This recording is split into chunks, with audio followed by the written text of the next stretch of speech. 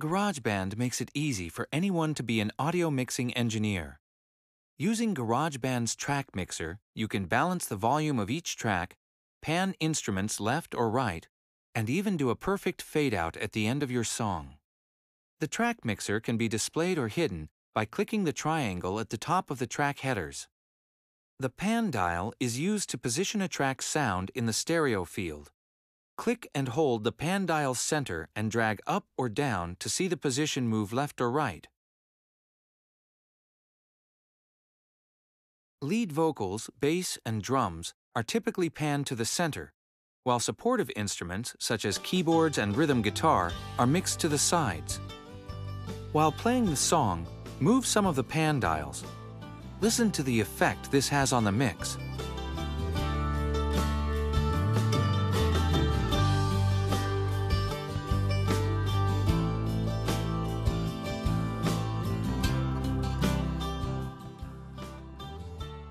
You can change the volume of each track by dragging the volume slider to the left or to the right.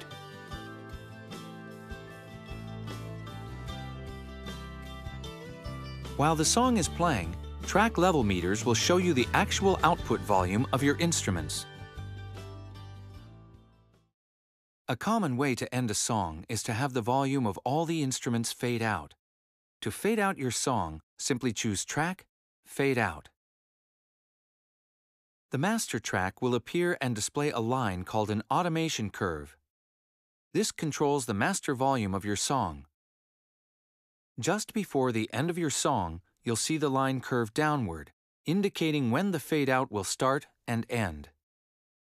You can customize your mix fade by moving the control points in the automation curve.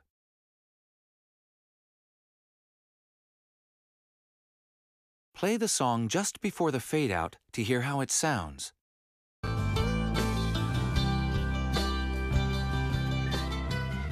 Now you can use GarageBand to mix your song to perfection.